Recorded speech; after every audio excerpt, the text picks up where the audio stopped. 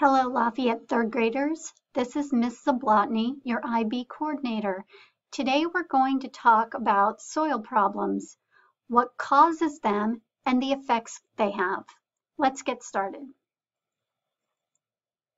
First of all, soil is very important to us.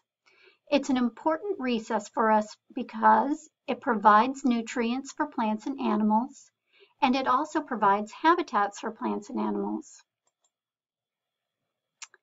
Threats to soil. There are several factors that can threaten our soil.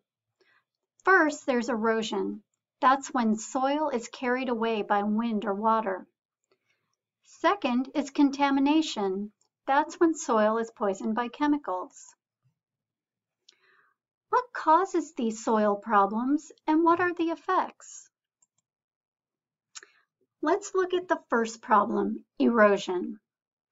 There are several causes for erosion. First, erosion is caused by water and wind moving soil and rock to another location. Heavy rains, wind, and even ice can cause erosion.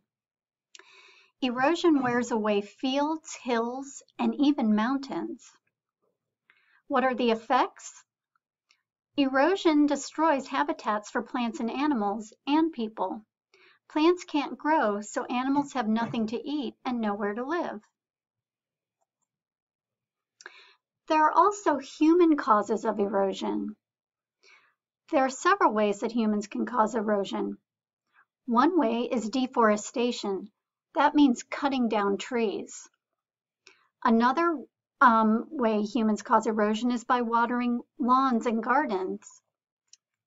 Let me fix that.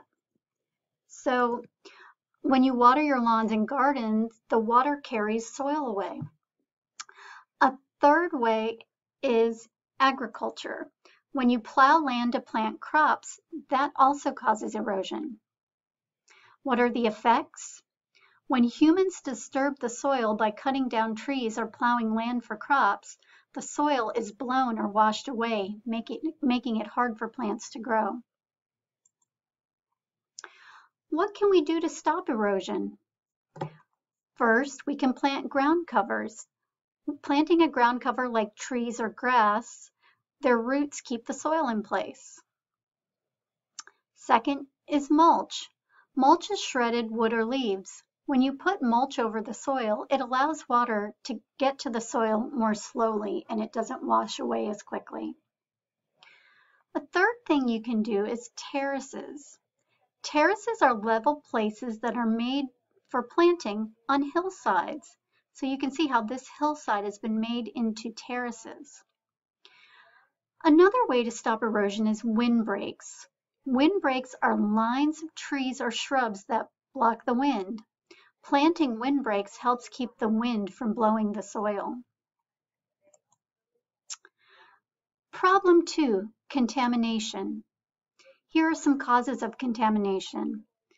First, chemical pesticides used to kill insects on crops or fertilizers used to grow plants can cause contamination of the soil.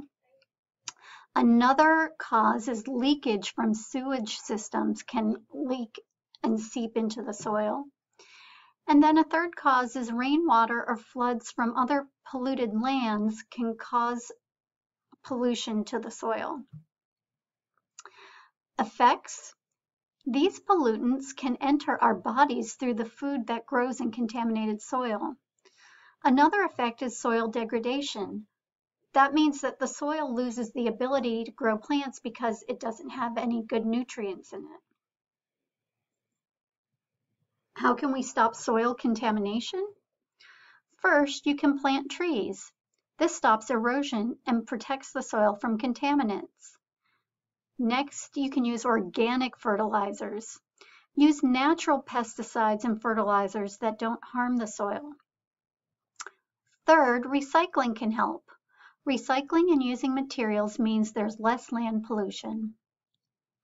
Fourth, safe chemical storage. Store liquid chemicals in spill-proof containers. Fifth, eating organic foods. Eat organic foods that are grown without pesticides. All of these things will help save our soil.